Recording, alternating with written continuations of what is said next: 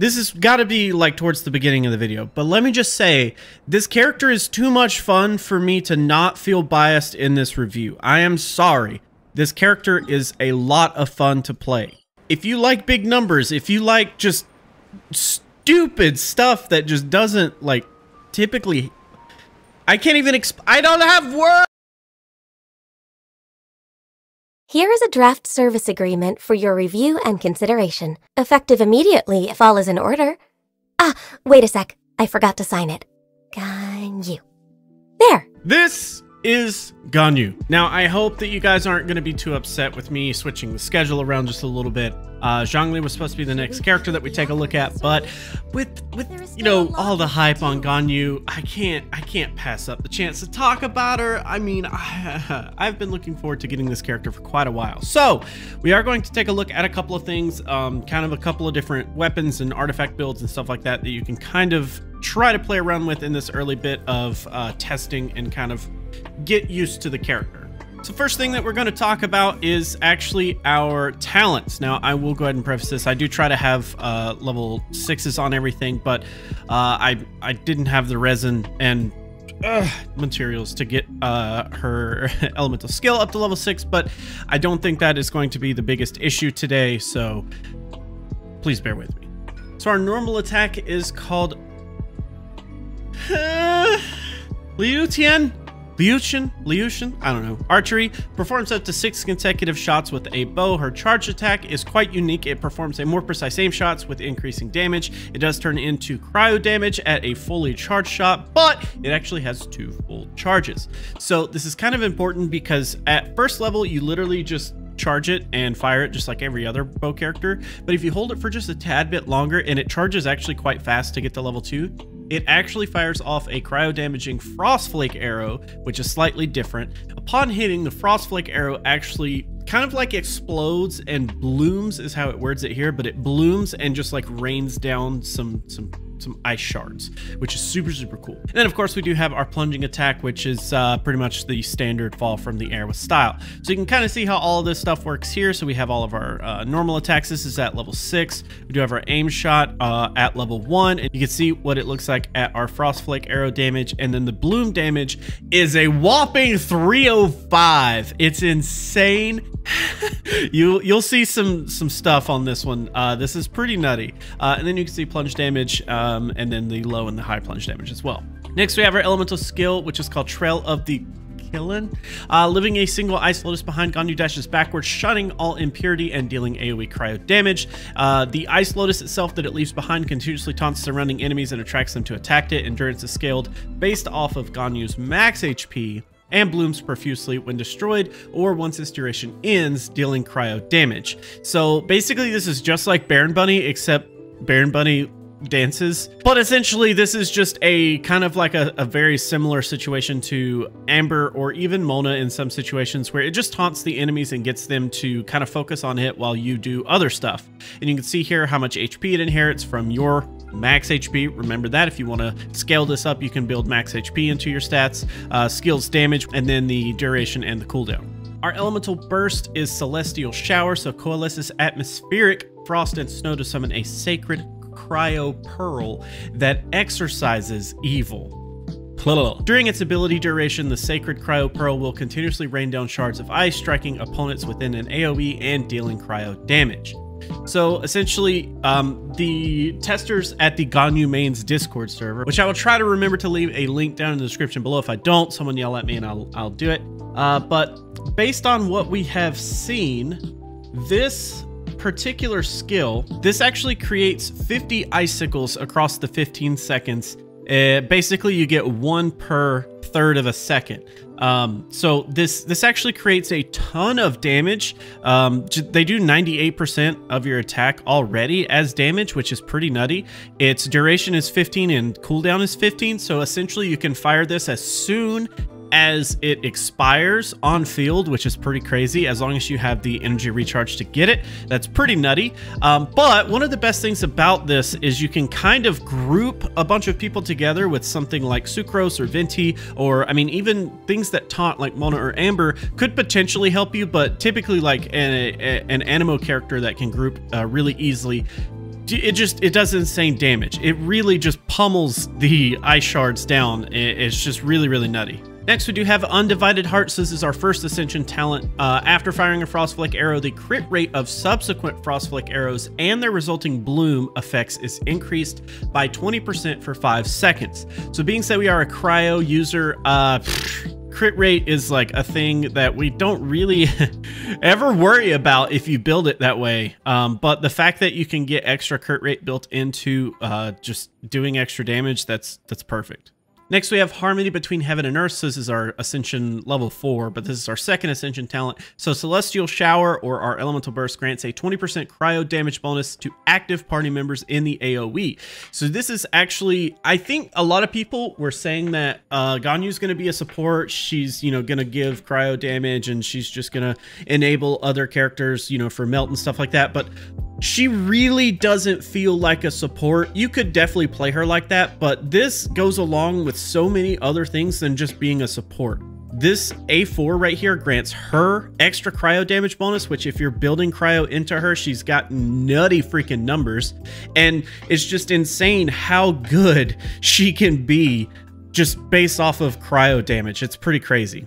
And then our throwaway talent is Preserve for the Hunt, refunds 15% of ores when crafting bow type weapons. I actually used it, so I can't knock it. Now for our Constellations, at C1, taking damage from a charged level 2 Frostflake arrow or Frostflake arrow bloom decreases the opponent's cryo resistance by 15% for 6 seconds. So the way that resistance works is as you reduce it, you are going to be able to reduce it into the negatives for an enemy, although it doesn't necessarily reduce, like if the enemy only has 10% resistance normally to cryo and you reduce it by 15, it's going to reduce the full 10 to get them to 0, but anything after 0 is halved, so you're going to end up giving them 2.5% extra cryo damage with this specific Constellation. But you can stack a ton of resistances and make, you know, pretty nutty damage. But anyways, a hit regenerates 2 energy for Ganyu, and this effect can only occur once per charge level 2 Frostflake arrow, regardless if Frostflake arrow itself or if its bloom hits the target. At level 2, we have Trail of the Killing, gains 1 additional charge. I really like this. I wish this, I kind of wish I could get this. But anyways, at level 3, we have Celestial Shower gaining 3 levels, which is fine. At C4, opponents standing within the AoE of Celestial Shower take increased damage.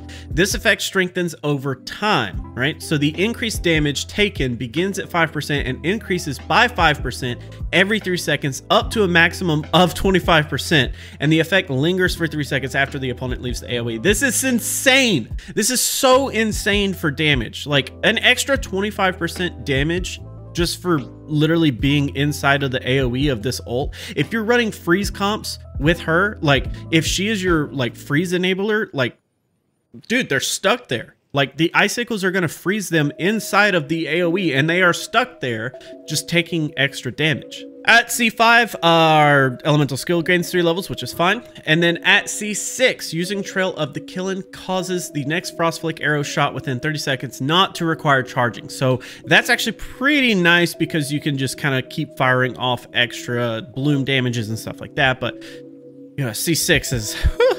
So when it comes to building Ganyu, I do think there is a clear path to building DPS. There is also a support build that could warrant some, you know, use cases for certain teams, but essentially I think most value is going to come from being a DPS, but again, may vary by your team setup. But essentially we're going to talk about being a DPS first. So in terms of like top choice of weapons, by the math, all right, max like capabilities, Amos's bow ends up pulling the best numbers math-wise, but in practice it may not end up being the best weapon. This is just going to kind of take a little bit more time to kind of work itself out. But so far this bow has put up some really nutty numbers. I've seen like a crit against a Regisfine for 92,000.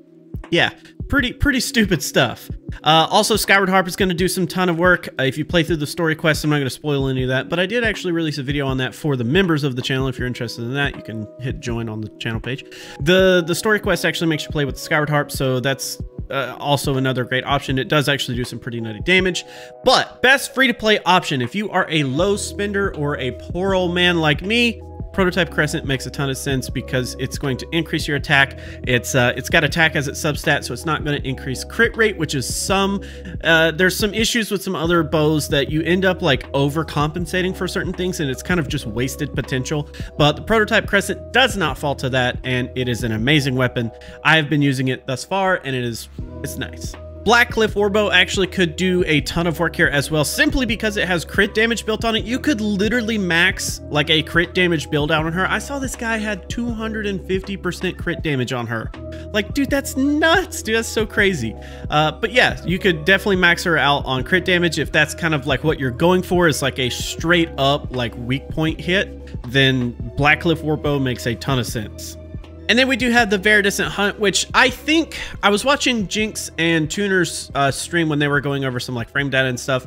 I think the most important thing that I heard them say was that Viridescent Hunt may be mechanically the best weapon for her because of how it groups things together and it sticks like her ult in a really solid position. If you don't have a grouping character like Sucrose or Venti or something like that, then the Viridescent Hunt could make a ton of sense for Ganyu, but it also does have crit rate attached to it, so it's not like amazing in that sense, but it's still really, really good. I have it and I may end up testing it, but we'll just have to see.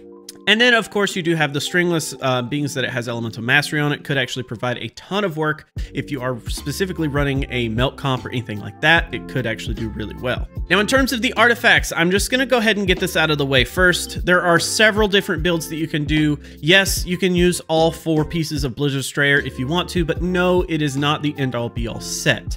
It is currently what I have been running. It's really fun to run, but it's also not 100% necessary, because if you are going for a like weak point type of thing, we'll talk a little bit more about the bloom effect when we do like some demonstrations, but essentially the bloom effect off of your 2nd level charge shot is not directly affected by the crit rate. If you hit a guaranteed weak point, that shot is a crit, guaranteed. But the bloom, because it is a separate effect, it needs to go through the system as if it wasn't a crit rate to find out if it was a crit. It's not guaranteed. So that's one of the things that, you know, having this 4-piece could actually help you out a lot, because as we saw, that bloom's damage scaling is stupid insane. So it could work for that, but it's still not the end all be all set. It's really, really good. Don't get me wrong, but there are other options. I know some people are going to be wondering about the Wanderer's Troop set. It is also really, really good, but I think it's very specific to a team comp if you are building it.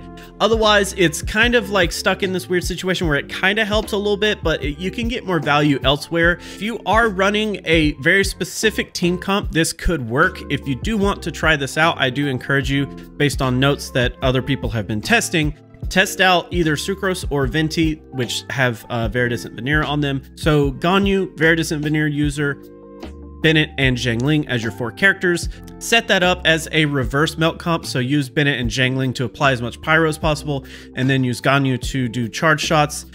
This will do a ton of work. It will actually do a ton of damage.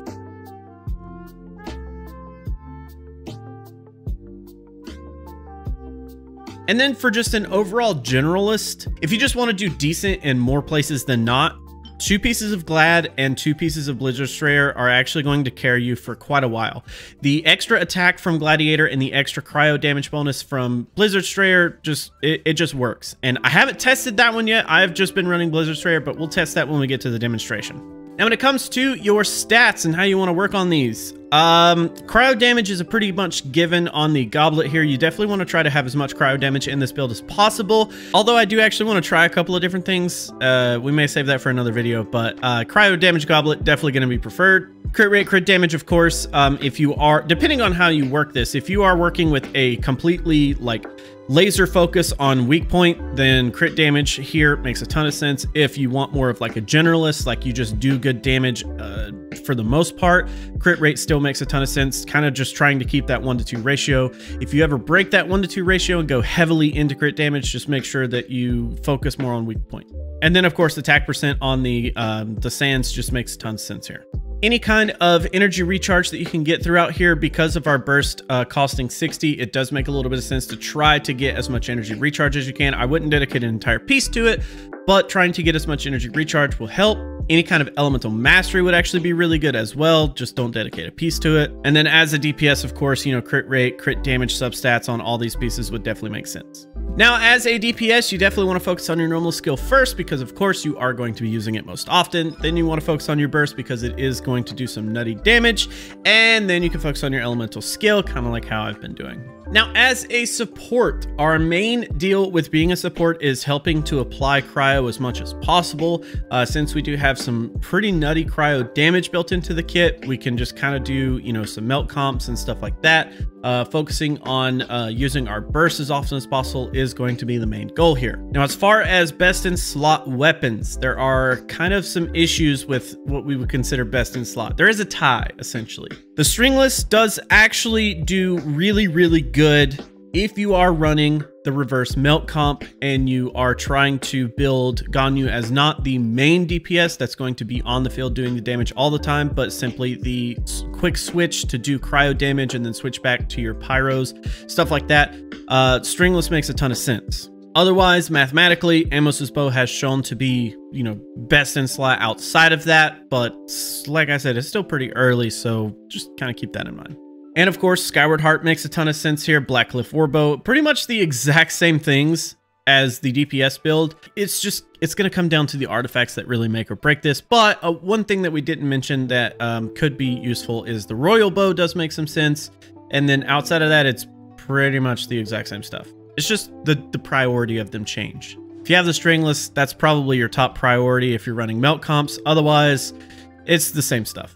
Now for these artifacts though, this is where it's going to break a little bit open. So Blizzard Strayer at a 2-piece, okay? Just 2 pieces and 2 pieces of Noblesse. So since our main goal is to do a ton of damage with our burst and then swap off so that we can, you know, just do melts and stuff like that, this makes a ton of sense. Having these 2 sets, extra cryo damage, extra burst damage, it just makes perfect sense for the burst. Now, if you don't have the Blizzard Strayer farmed out just yet, if you are weary of leveling up certain pieces, then Gladiator's Finale and Noblesse actually pair really well together. Or vice versa, if you don't have Noblesse set up, you could go with Gladiator's Finale and Blizzard Strayer. Just kind of depending on what your artifact situation is, you kind of mix and match those 3 sets. And then I guess if you really wanted to, you could go with a full 4-piece of Noblesse.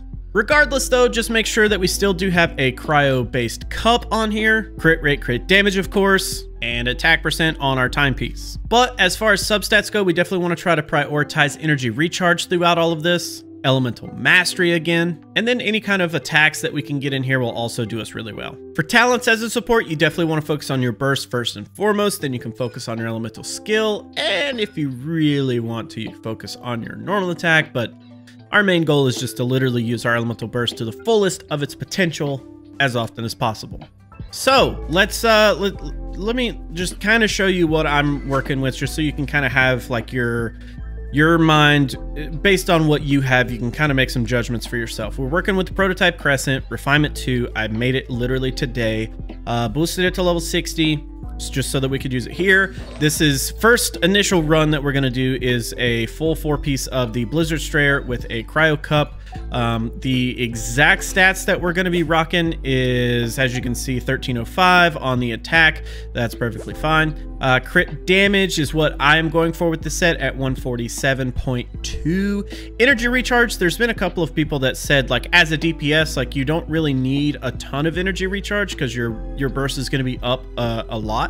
So as you can see, we don't have a ton of that worked in there, but 53.7% on the cryo damage. And this is just kind of the like makeshift team that I've been running her with, just as like a little bit of fun. All right. So we got to take down these 2 towers. So my main goal here is to just do damage, right? So as you can see, I'm level 60, and that was like 9,000 damage right there. That's a lot, right? That is a lot. That's a lot. Holy sh! All right, so that we can get these guys grouped up here, and then we'll throw this down. And as you can see, this burst literally just, yeah, I needed to position that a lot better. All right, so you can kind of see, boom, boom. Like, it actually charges pretty quick. So I'm going to elemental skill, and you can see that dash backwards is straight from her. That's not me doing it. So it's kind of neat. Blows up, does some pretty good damage. Yep, we can bloom there. The cool thing is the way that like everything ends up getting situated. If something is affected by, or even not affected by cryo, just affected by hydro, and you freeze it, the bloom automatically is going to get that insane crit buff. So it does end up like having a high crit rate, not necessarily a high crit damage though. So that actually does end up getting the high crit rate from Blizzard Strayer, which is actually kind of nice. Okay, now for the second setup, what I'm going to do is I'm actually going to switch this with, it is going to have higher crit damage, but it's going to basically be a split, and we're going to do 2-piece. It's going to have a better feather, but it's going to be a higher overall stats, but it's going to be 2-piece and 2-piece. You can kind of see here extra cryo damage bonus and extra attack from gladiators, which ends up putting us at 1560, which is pretty high considering, but it does take away our energy recharge, and it does buff up our crit damage slightly, or was that a little bit lower? I can't remember. Either way, a flat 1,000 attack gained from that set. That's pretty crazy. Okay, so let's go see. I haven't personally tested this out yet. I don't know how this is gonna work, but Time for takeoff. I just want to see how well this works. And I know this is going to just completely...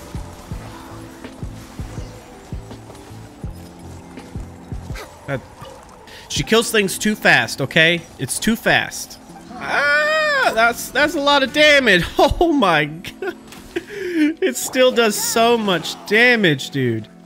Think you can get away? It's gnarly. Born of ice and frost. Oh my god. That's nuts, dude. Like this is C0 level 60. Level 60 weapon. Like this isn't like a level 90 showcase. This isn't like, oh my gosh. No, my sword. Let me read you. For Rex Lepis. Let's play.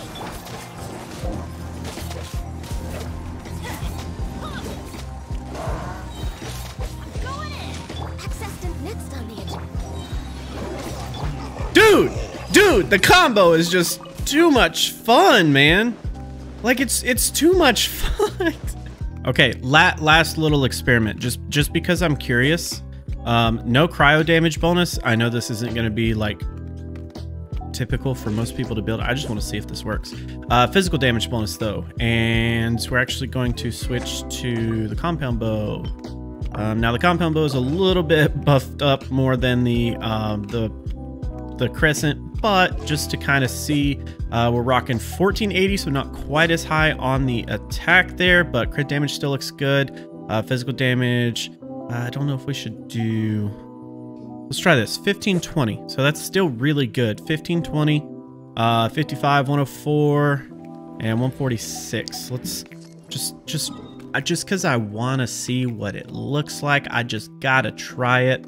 Now, I think that the only thing that really is going to hold her back is her attack speed. That's the only thing that I can really see going like badly for her. Although that, I mean, that was still a lot of damage right there. Yeah, see, like she just doesn't attack very fast. I mean, that's still nice damage. Let's do a full one here. See, like that's still a ton of damage. I feel like the physical build is kind of similar to how it feels on Fischl. In the sense, I think Fischl does it better. Don't get me wrong, but I feel like Fischl's best situation to be in is not a physical build by any means. It's good, but it's not her best foot forward, so to speak. So this go around, let's actually use Sucrose instead of Venti, just because I feel like more people are likely to have Sucrose. Stay clear. Yeah. Enhanced animal life.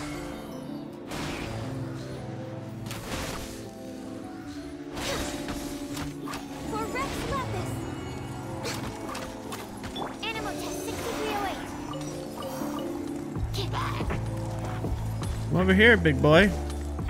He's just like looking around. He doesn't know what to do. Absorption test.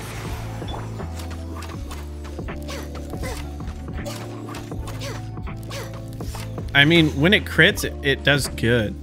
But We're way behind schedule. I don't know. I'm gonna say this, and you guys can disagree. Physical build could work, but it's definitely not her like best foot forward. I've actually been thinking a lot lately that I want to switch my official build to something else because I don't feel like official as my main DPS makes as much sense anymore with all the characters that I do have built. She definitely should be more of a support for me, but I don't know. Now that I have Ganyu, this is kind of what like I've been looking forward to building, so maybe Ganyu becomes like new main DPS and official becomes a, support for me, but I don't know. We'll see. But that's going to be it for today, guys. Thank you so much for hanging out. Thanks so much for watching. Zhongli is actually up next. And yeah, we'll get back on track on schedule after this. So see ya. Major shout out to Cherry Blue, who is a YouTube member.